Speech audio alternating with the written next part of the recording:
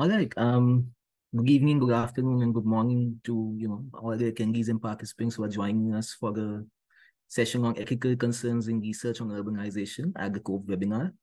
Um, I think we have around 40 participants already, so we can just start. My name is Anurag Pradhan. I'm a member of the COPE Council. I'm very happy to welcome Dr. Neha Sami, Associate Dean at the School of Environment and Sustainability and Senior Lead of Academics and Research at the Indian Institute for Human Settlements for this lecture. The lecture, as you can see, is titled Ethical Concerns in Research on Urbanization, Perspectives from the Global South. I've already introduced Neha. Neha is faculty at the Indian Institute for Human Settlements, and her research focuses on the governance of infrastructure, especially mega infrastructure in the context of post-liberalization urban India. The presentation today is going to be about questions of ethics, which are integral to the process of doing research. Agendas around ethical research should be thought of in context to space, place, and political economies, among other considerations, and must be part of every aspect of doing research from funding to publication. In this talk, Neha is going to offer reflections and perspectives on thinking about research ethics from the Global South rather than for the Global South, focusing specifically on urban research. Without more ado, I'd like to hand over to Neha. Thank you very much. So thank you very much. It is really a privilege to be here, and I'm delighted to be speaking to all of you and just sharing reflections from not just my own reflections from a couple of decades of doing work in Southern context and Southern urban research, but also drawing on kind of reflections and experiences that my colleagues, both at IHS and elsewhere, have had as researchers located within a Southern context and focusing specifically on questions of urban research. Like I mentioned earlier, I will be drawing not only on my own experiences, but also on collective research and reflections from colleagues across IHS. I was asked to focus particularly at the start on ethics in publishing more specifically, but I felt that it was, given our experiences, was difficult to think about ethics in research in isolation, the ethics of publication in isolation, rather than thinking of it in relation to particular components of the larger system overall. And this is partly because it draws again from experiences that we have had at IHS. And I should say at the outset that research ecosystems in Southern contexts are not equally mature. In sort of the Indian context, for example, there is a very limited set of resources and funding available to do research. And as such, whatever research is done tends to be highly dependent on both partnerships and funding that originate from outside the country. And while we've been extremely fortunate at IHS to have many long-standing partnerships and have had the experience to be part of global research projects, there are kind of reflections that we've seen from this and from our experience as well as experience of other colleagues that I think inform what I'm going to share with you today.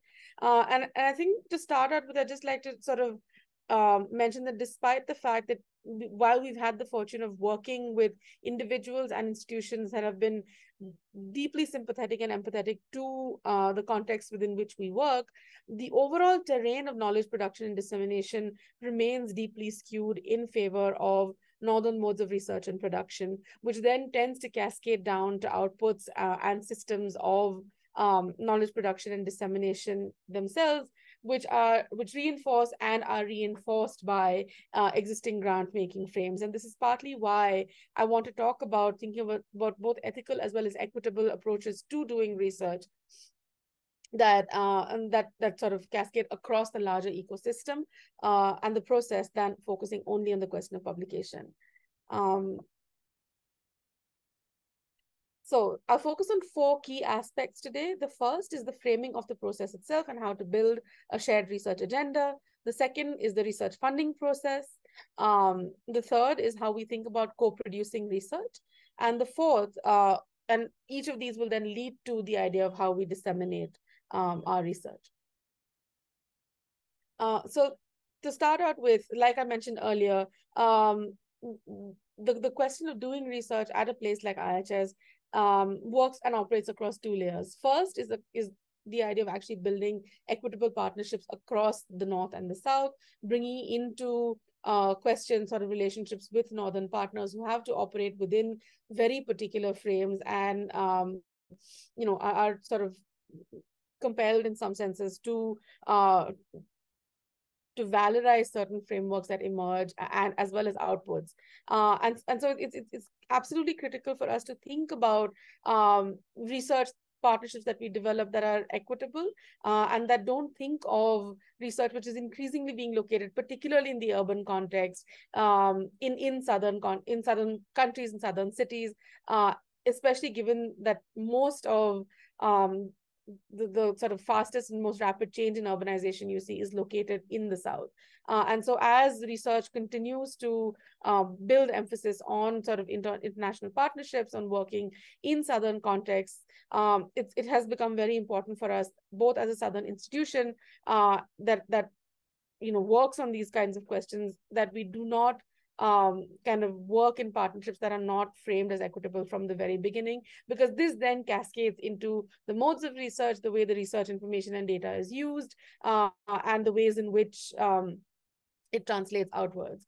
The second is that we emphasize collaborative research, not just across sort of the North and the South. So not just to think about it in terms of the way in which research is done and the actual process of perhaps collecting primary data, but also the ways in which the research agenda is framed from the get-go, right, from writing the proposal onwards. And so we think we've been fortunate enough to be able to work with partners who see this and recognize this and have been able to sort of work with us as equal partners. This, however, doesn't always work, and it is important often for us to step away from partnerships that don't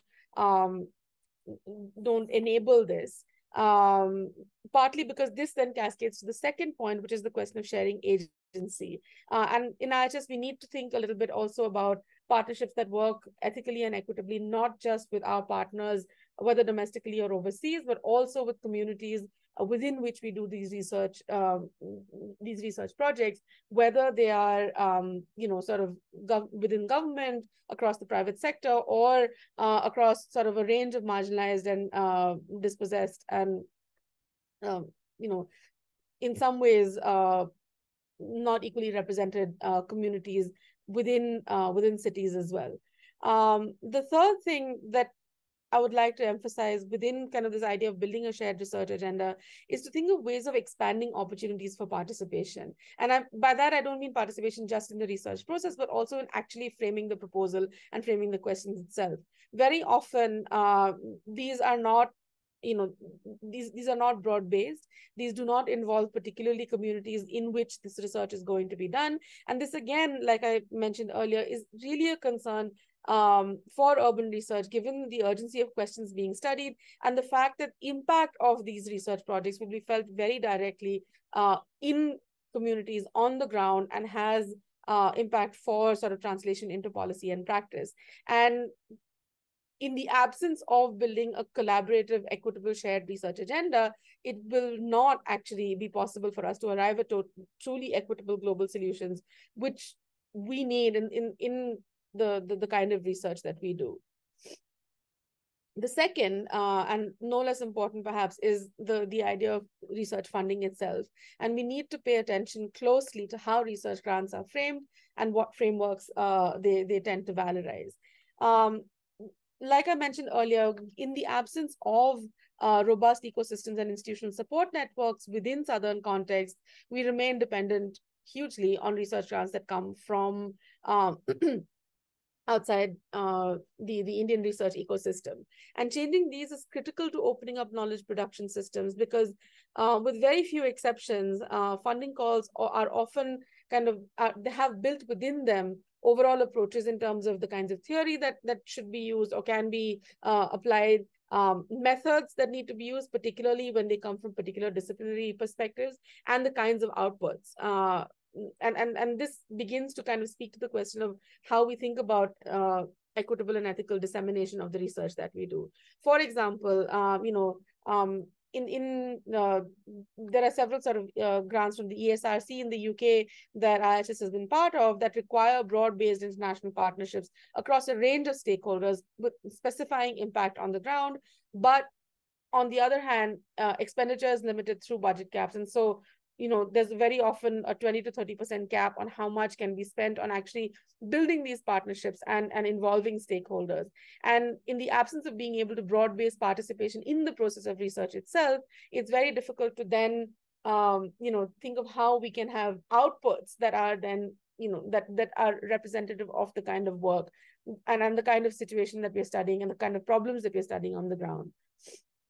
Grant constraints, therefore, limit, in some senses, meaningful partnerships, both across institutions, as well as kind of lead often to the development of research ecosystems that serve very particular needs and outputs and are kind of valorized in the kinds of frameworks that are set at the beginning within these research grants. The third is the question of co-producing research. And this, again, operates at two levels for a place like IHS. The first is to think about, how we can learn and build with partners. And so there are many things that we have learned as an institution at IHS, with working with colleagues across multiple disciplines, particularly when we've worked with other colleagues across the Global South. It has been extremely kind of meaningful for us to develop a shared research question agenda that also allows us to share knowledge, learning, and experiences across different contexts. However, there have been sort of unfortunately fewer instances where we've actually been able to co-produce the research question agendas alongside communities in which we are doing this research. And this is unfortunate because, particularly in the context of urban research and of the kind that we do that focuses on urban transformation, it becomes really important to develop shared outcomes which are kind of useful beyond just knowledge creation alone, which can translate into teaching and learning materials, which can translate into materials that potentially communities can use for activism, they can use for evidence-based decision-making across a broad set of networks of stakeholders. And it in the absence of being able to co-produce this research along with communities and sort of respondents of and sort of audiences who are involved as respondents in the research itself, it becomes difficult to think about developing shared outcomes that have wider use and wider dissemination. This becomes even more important in the context of North-South partnerships, particularly because there are hidden layers and sort of social identity markers and power dynamics at play in both contexts and across these contexts that kind of impact and influence the ways in which research can be co-produced, and then sort of creates this sort of dynamic between researchers and respondents, but also within different sets of respondents. And so being able to bring people together to be able to kind of develop a sort of broad-based approach to thinking about research questions and research agendas is absolutely critical to then be able to create outcomes and outputs that are useful and have sort of wider use and dissemination beyond just sort of developing academic outputs. And this actually brings me to the question of actually disseminating research. When we talk about publishing, very often we tend to think about publishing on very particular kinds of platforms. So internationally recognized journals, typically often published in English, and also this automatically privileges a certain set and a certain kind of research community. to illustrate, there has been a lot of research, for example, that we have done at IHS, along with labor unions in multiple states in India. A lot of these are the members of these unions, and often leaders of these unions, are not necessarily literate. If they do happen to be literate, it's not necessarily that they're literate in English, but they have immense sort of depth of experience, which is critical to the research project itself, and to be able to do and produce the kind of outcomes and insights that we have been able to produce. It is therefore very important for us to represent the range of sort of experiences, the range of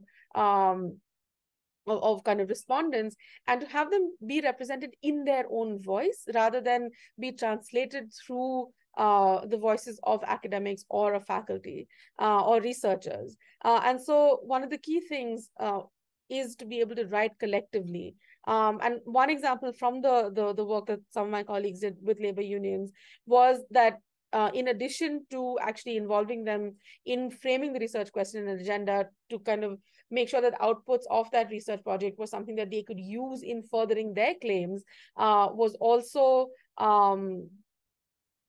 sorry, I don't know what happened here. 1 second. Was also the fact that we were able to collectively write outputs in Hindi, which is what they were most comfortable in writing with, and publish them through platforms that were available to us here in India. However, not all of these kinds of outputs are necessarily valorized or accepted within sort of research grants more broadly.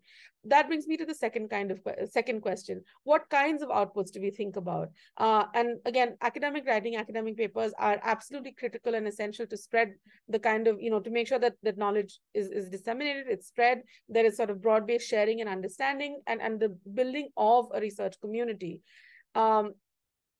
However, valorizing only those kinds of outputs and those kinds of sort of publications limits the use of that research itself, and in some ways is not quite fair to the community in which, because they are on which this research was sort of carried out in some senses, because they often do not have access to that research.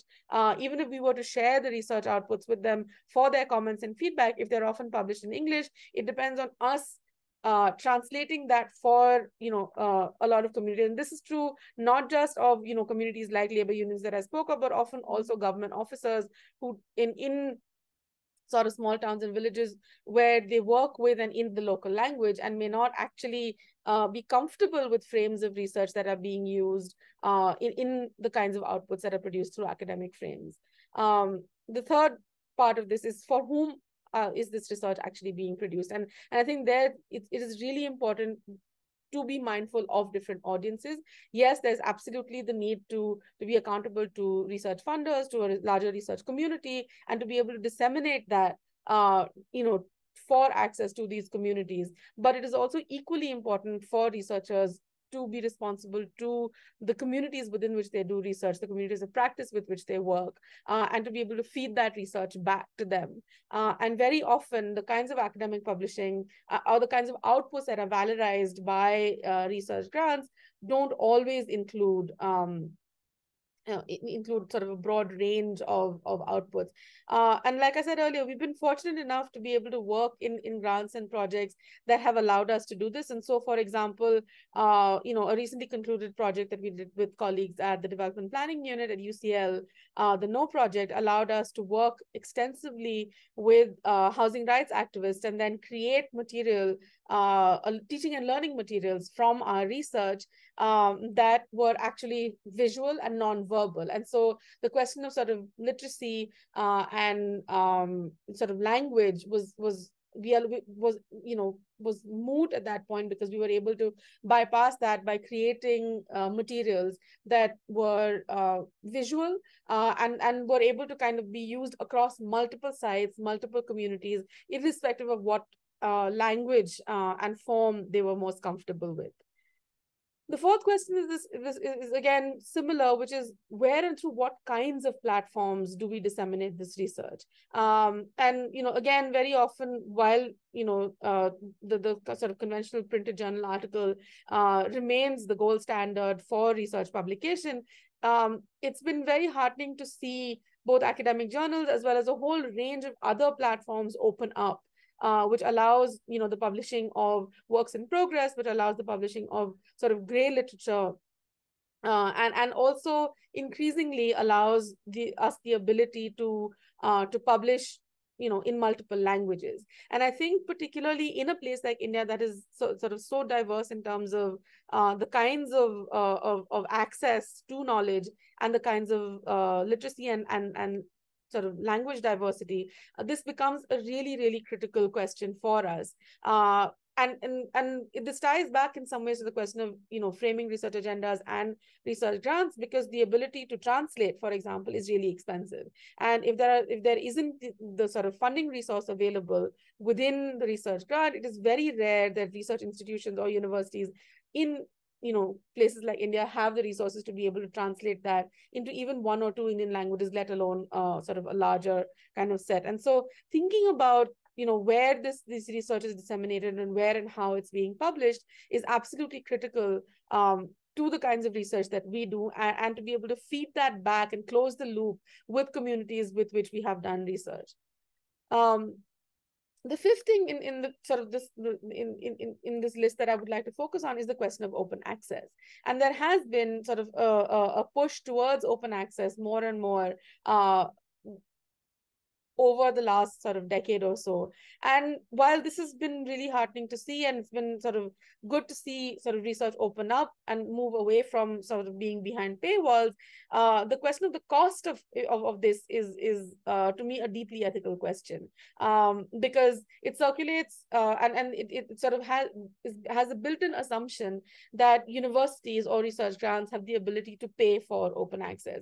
And depending on the journal that you're applying to, depending on the publishing house, the fees for open access are anywhere from sort of 150 US dollars all the way to several thousands, and this becomes a deeply challenging question because, for one, it is very rare that universities in India or research institutions have a separate budget, unlike sort of universities in sort of northern or western context that has a dedicated fund for publishing open access research. It is also very often sort of charges and sort of journal fees are prohibitively expensive for libraries and librarians in southern contexts. And so this question of open access, while it moves towards in some ways democratizing and opening up research, also kind of limits it by having these kinds of barriers to entry, which make it unaffordable and inaccessible for the researchers themselves who published and whose work it is, for other researchers within India. And so, it becomes really difficult, for example, for other academics in other Indian universities to access these if they happen to be behind paywalls, or if their institution has not been able to pay for journal access, or if my institution as the sort of publishing researcher has not been able to pay for open access. And finally, these are absolutely then out of reach for sort of communities and stakeholders who have been part of the research process as respondents and on whom this research was conducted. And finally, I want to close with this idea and this question of sort of language and literacy. And that is an absolutely critical one, because a lot of research, and I've heard this from colleagues across other southern contexts as well, is a lot of research is published and in largely English language journals. And this becomes a challenge both for people and researchers based in the South for whom English is not their primary language, but for whom it becomes critically important for both their own career advancement to publish in highly ranked international journals, but also these are frames that are set within research grants where certain types of journals and kinds of outputs are valorized, and this makes it kind of challenging for researchers for whom English is not a primary language to be able to publish. And there is very little support that is offered both within institutions here, uh, as well as within sort of publishers and journals, to be able to actually enable researchers to be able to write. And at this point, I'm talking about researchers who are reasonably sort of established and senior. This is particularly a challenge when it comes to kind of building research capacity, and for junior researchers who are just beginning their careers.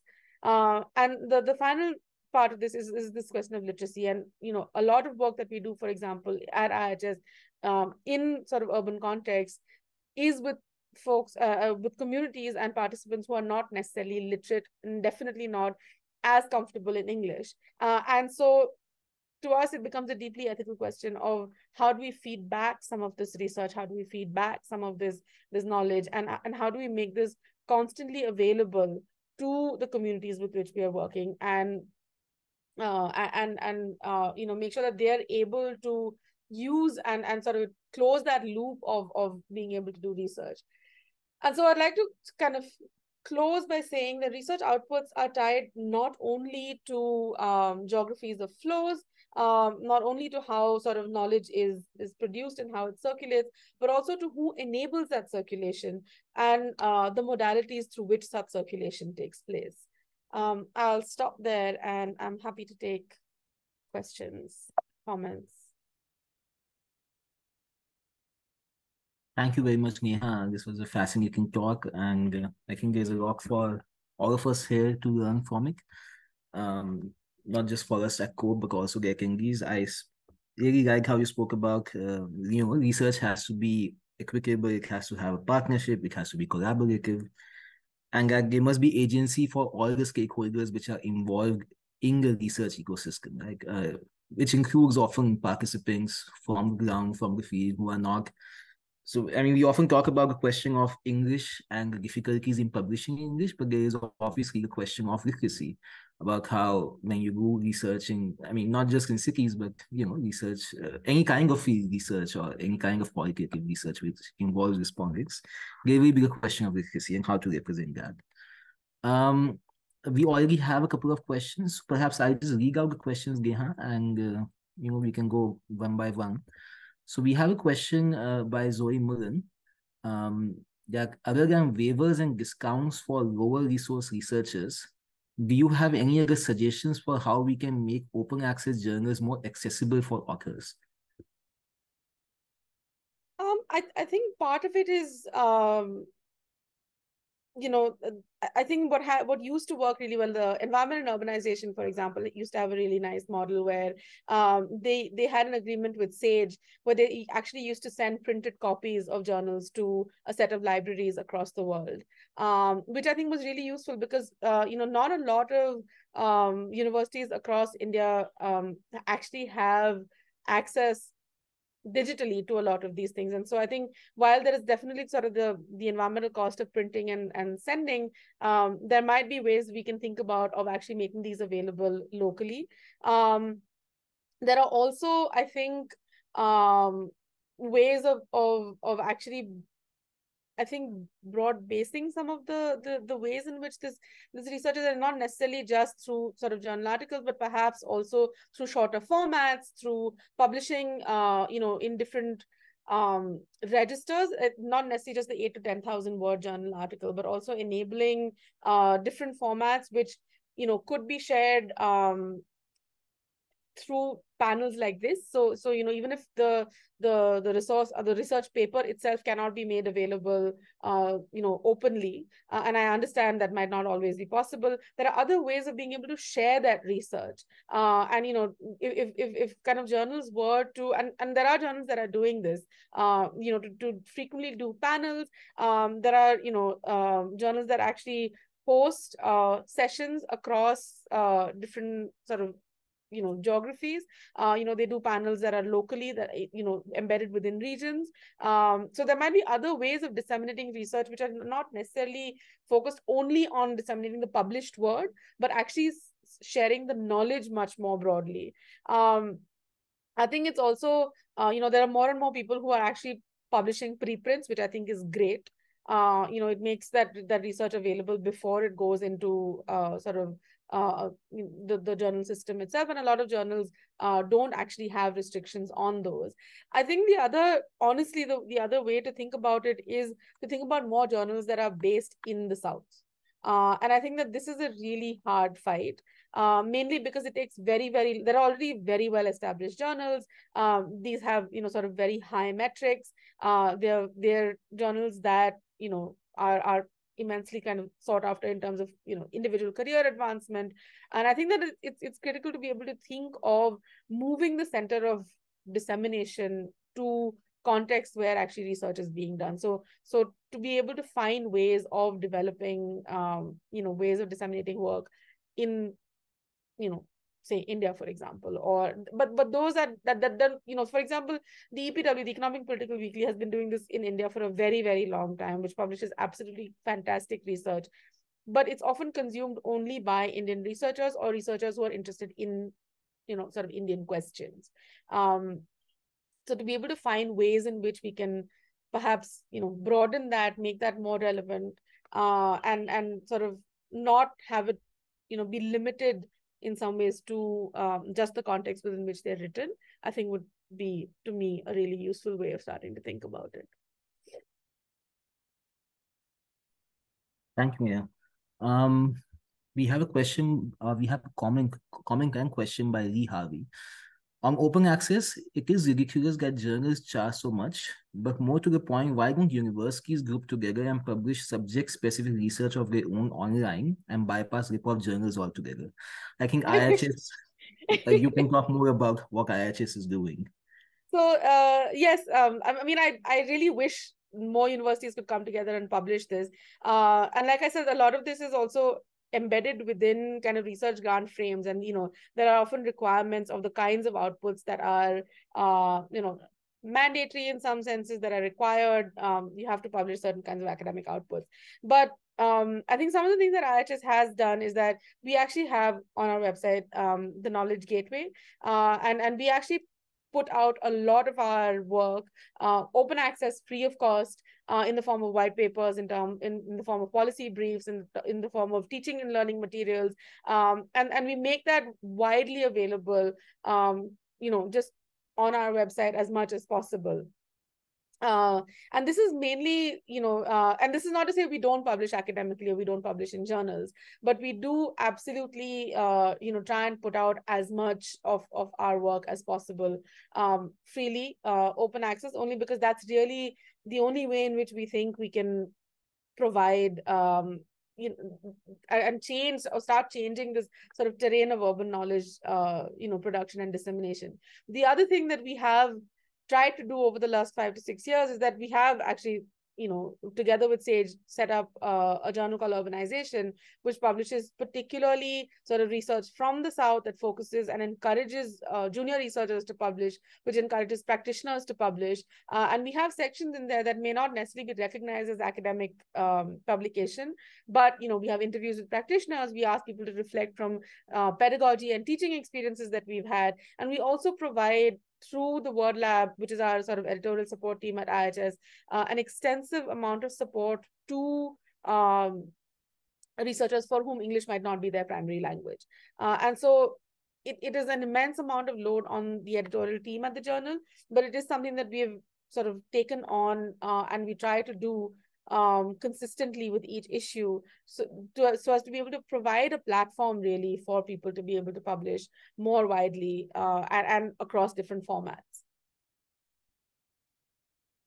Thank you, Neha. I will add that, I mean, a lot of these problems also stem from the university, or, as Neha also mentioned in her lecture, from the career progression point of view, and how a lot of universities and educational institutions are only prioritizing publications of a certain kind, which they are then being made to prioritize by the funding agencies within national governments, used to sort of chase the rankings and so on and so forth. So which makes it difficult for a lot of that collaborative research to happen.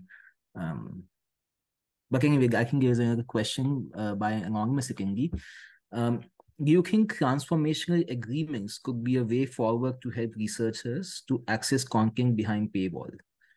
I'm not myself entirely sure what transformational agreements are, but in case Neha, you know. I'm not entirely sure either, but I do know that there are, and I don't know if this is what they meant, but I do know that there are several institutions across the South who've actually entered into agreements with publishers to waive open access fees, or have or as institutions come up with sort of reduced open access fees, for those researchers accessing it from within their journal, or within their university and within their institution. So, for example, the University of Cape Town has an agreement with Wiley Blackwell that allows researchers and faculty within the University of Cape Town to be able to, benefit from open access for specific journal articles and for specific journals, because of an agreement that UCT has with them.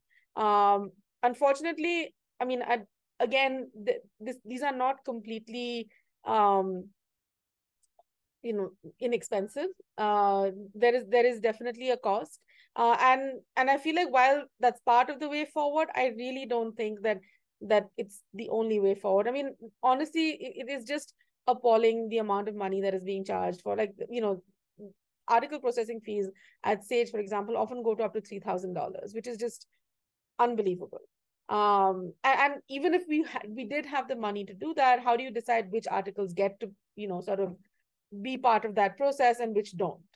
It becomes that, like, there are sort of questions, and sort of particularly around sort of making it equitable and ethical at every step of the way as far as dissemination of research goes. And I think that the only way really is to sort of start bypassing a lot of these publishing houses. But it's not always possible, like we were saying, because it's what grants are predicated on. It's what, and if you're not able to do that, you're not able to get the next research grant, you're not able to get a promotion. And this is not just even I'm not talking only about sort of northern or western context. Even the Indian government has put out a list of sort of reputed international journals, in which faculty at public universities need to publish if they want to advance in their careers. And that becomes immediately a bottleneck, because their students can't read it, their colleagues can't read it. And so I don't know that there's any one solution only, but I think that there just needs to be a conversation around sort of transforming the sort of process overall. And until universities start kind of thinking about different ways of rewarding and different systems of incentives that go beyond just sort of publication in highly ranked academic journals, I don't think this is going to change very quickly, because there are just cogs at every step of the way that valorize and reinforce some of these practices. Thank you. I think they might be making also, I mean, we have a comment, but after that, if we have time to perhaps also reflect on what publishing houses can also do about this, because I'm sure a lot of the people here are from publishing houses. So, what can they do to make it sort of more accessible? But we have a comment from Tori Sinaj that journals with paywalls should be avoided altogether. We have entered an open access era, and we should all find journals that have open access and have waiver policies. Yes, absolutely, I agree. But it's not always possible, because not all there are, depending on the discipline that you come from and the field that you are in, that's not always an option. I agree. I mean, technically speaking, I'm an English professor, and I think most of the journals that we have for English in India aren't even in that list of the journals which are by the university, and those which are not open access journals. Exactly. So, yeah. We have any other questions or comments? I think while people are thinking about questions, if you'd like to talk a little about what perhaps publishing houses can do. And when you spoke about how, there's some people have agreements with publishing houses like Sage, and for example, how IHS also came together with Sage to set up its own journal. So what that can mean for, research in the Global South, and how that can facilitate more access and equitability for researchers in the Global South. Sure. I mean, I think that there are several journals, and I'll speak from sort of urban research particularly, because that's what I'm most familiar with. But there are several journals that are doing, a whole range of different things. So one thing that I mentioned is different formats.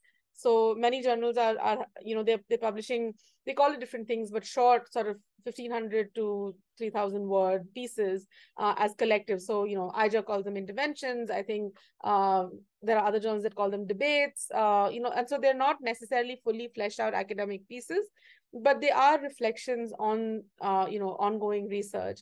And they often have agreements that make those completely open access without, sort of being behind a paywall. There are also, I think, the work that we did, I mean, in the urbanization that IHS publishes with SAGE, I think was set up very specifically with one, the agenda or the aim of being able to publish reflective writing, whether from practice or from research. And so we end up having practitioners, from within government, for example, or from community-based organizations across the world who write and publish within the journal. We also encourage different forms of output. So, in the past, we've had everything from photo essays to art exhibitions being showcased within the journal. And so it's also a way of sort of thinking up and opening up what counts as a valid output. And that is not just the written word. And in a lot of these, we've seen sort of colleagues from and sort of participants in the research process who are not necessarily literate in English be able to write and be able to sort of have their voices heard through art, through poetry, for example, which has been easier for us to translate in some ways from Indian or other languages, just because of the length of these things. The other and I think that we don't kind of talk about this enough is really just the cost of translation. And it would be amazing if we could actually, particularly, and this is something that I didn't talk about, but particularly now with sort of AI and ChatGPT, I mean, there's all kinds of other kind of ethical issues around publishing and dissemination of work that we're beginning to see. And it's not an easy question to resolve, but one thing that could potentially help us with is translation, and to be able to sort of make that more widely available. The question of sort of and this is something that I didn't talk about because we ourselves are kind of working through it and thinking through sort of the ethical dimensions of students, for example, or researchers using various AI based tools to think through and to enable them to sort of improve their sort of English, for example, if for an English language journal, or to be able to present their research in a format that's more acceptable or palatable. And there are sort of absolutely kind of questions about plagiarism that are involved over there, but there are also questions about kind of how do we provide support to so many people who need the kind of editorial support that they need, which is just not possible at this point physically and financially. Thank you, Neha. I think on this issue of open access, there's another question, which is that what are the open access journals available in the Global South, and how can we bring them into the discussion about disseminating research worldwide? I do understand that there are ways to make effective collaborations in academic publishing between the North and the South, but I think that academic and scientific publishers can learn from the champions and researchers based there. I guess by there it's meant Global South. So. Unfortunately, the examples are sort of few and far between, and what has often happened is sort of larger publishers have often gone after these models in the South, and sort of through lawsuits, etc., force them to either change them or shut them down or make them sort of much more closed. But there have been and there are instances of folks who set up here in India, a set of academic researchers who set up a press, which was voluntary, and it was on a sort of voluntary pay model. And so, researchers would pay what they were able to cover costs of publication. But I think the model there was that as long as it covered expenses, and they would limit what it did was it limited the amount they could publish. and the volume that they could process. But it did mean that whatever they published was open access and freely available, because some researchers were able to pay slightly more, some were able to pay slightly less. And that kind of balanced out, in some ways, subsidizing each other as a research community, as and when there was funding available. The other ways in which folks have is to, sort of journals within and publishing houses within the South have tried to work through it, is to make things open access for a limited period of time. And so, to make it open access for 3 months or 6 months or a year, at which point they sort of, really mobilize and, sort of push it out to multiple networks. And then it goes behind a paywall. So there's been that as well. There's also, of course, been ways in which there are very, very discounted rates for journals that are published here. We also, particularly in India, we're fortunate because it remains relatively inexpensive to print.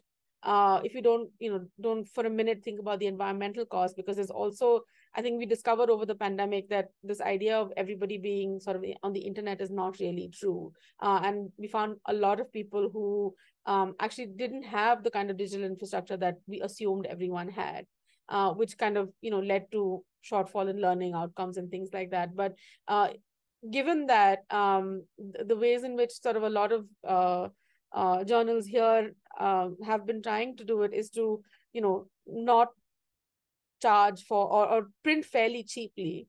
And that automatically reduces the cost of production and to be able to send it out. So one model might be, and I know that there are book publishers who do this, where you print particularly for India, right? You print in India and you disseminate it here. So where, the costs of production are then reduced significantly. So, there are ways in which folks can be and have been trying to be creative. Like one of the things that we do at IHS, for example, is that we put a larger body of work out there and then kind of, pull out smaller pieces from there that we then send out for publication. But because there's also the kind of ethical question of not sending to journals what we've already published before. And so we put them out, for example, often as research reports. And so the main findings often get shared and translated, but not often. The other way is actually to think about more forms of popular writing, to write as op-eds, to write as blogs, to write, because I think it's also a question of saying, what is the purpose of the dissemination? Do you want to get it out in terms of just circulating that knowledge, and share it more widely? Because the purpose of publishing in a journal is also just to share it with a very specific set of audiences. Thank you. Yeah. I think, I can also add to that and say that in my discipline also, not just literature, but largely South Asian studies, there are very few, I can't think of any open access journal. Many of them have discounted rates. My own journal, the one on whose editorial team I am, also puts out some articles as open access, as you were saying, but it is not open access per se. So yeah, I think that's true. And that, yes, printing is also a challenge. That, for example, again, at my journal, the publisher has been kind of constantly pushing us to not print anything at all. Right? They would rather that was online. And we constantly keep saying, no, we want some print copies. So it's a constant engagement. Yeah, it is. But I think the thing is, it's really, good to see and hear people think about this, people talk about this. And I think really, eventually the pushback will only come from researchers and research communities. There has to be kind of, if we as a collective stop valorizing some of these frameworks and some of these, sort of processes, eventually, like something will have to give. I had another question while I think I can at least think of something else to ask, which was about, I like your point about literacy, right? And about how there is a question of representation, which we were also discussing in the previous session.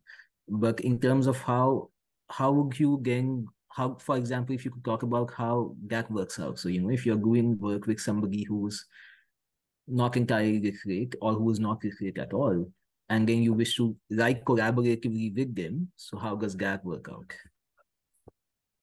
I think that One is again to write collectively and collaboratively, to what end? So, in the example that I mentioned, a couple of the examples that I mentioned, there were very particular needs that the communities that we were working with had, and they didn't particularly care about necessarily, being published in academic journals, but they did care that their names were on reports that went out.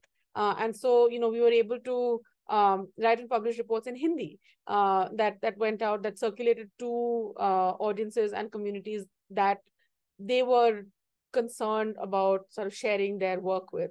And this is also because, we sat together and developed sort of the research agenda and research questions together with these labor unions. I mean, colleagues of mine and I just did this work. And, there have been ways in which, we've been trying to think more about the ways, about how to, in addition to meeting demands and requirements of sort of research publishing, how can we produce other outputs that are actually of use to the communities in which we work. And the housing rights research that I mentioned earlier was another example where actually a lot of this was produced by learners in the Urban Fellows program as well, who were actually able to think about ways to innovate around sort of moving away from verbal forms of documentation to thinking about non-verbal forms of kind of documenting, the planning process, which is what, the activists needed help with understanding and unpacking, and to find ways in which they could represent that through a whole range of non-verbal material, which were sketches, which were diagrams. Some of them made sort of little comic strips and graphic novels that didn't have any words associated with them. And so thinking of different ways in which this research can be put out, also sort of shifting the needle a little bit on what your audience is and what counts as output, very honestly. Because I feel like what's been very heartening for me to see, particularly in sort of the way research has been moving, is this shift away from only counting academic published articles as the only validated or valorized form of output. And I think that, again, to me is a really kind of heartening way or direction in which things are moving, because the more you valorize different forms of output, that kind of levels the playing field a little bit as well. I agree fully on there. I don't think we have any other questions. So yeah, I mean, allow me to thank you again, Neha, for taking out time. I know it was Thank a you for full day having of teaching for you. So thank you for talking to all of us about this. And thank you to all the attendees also for attending from all parts of the world. Thank you. Have a great day. Thank you. Bye-bye. Enjoy the rest of the week. Thanks.